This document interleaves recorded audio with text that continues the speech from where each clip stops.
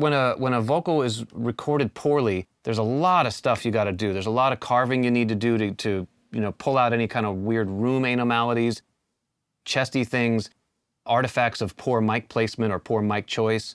And in this case, you know, we had a really nice mic. We spent a lot of time getting a vocal sound for him. We had him in a very neutral room, so there aren't many of those issues to deal with. We can hammer him, and it's not bringing up a plethora of bad ambience behind him. It's a pretty dead sounding vocal, and that's usually what I go for when I'm recording, you know, a pop kind of thing. I use those SE Electronics shield thingies to keep more room out of the vocal mic, because my philosophy is the deader you can make that vocal, the blacker the background to that vocal, the more in front of the mix you can get that guy or gal.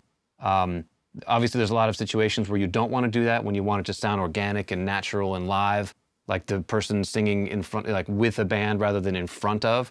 But in this case, you want to get that vocal right up on top of everything, on top of the mix, on top of the world, really, you know?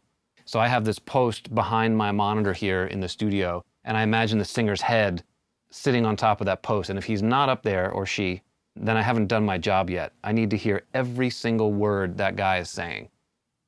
Diction is very important. That's a big part of producing a record, but you know, if I'm just mixing a song, I don't really have any control over any of that, and I got to take what I've been given to make it the best that I can.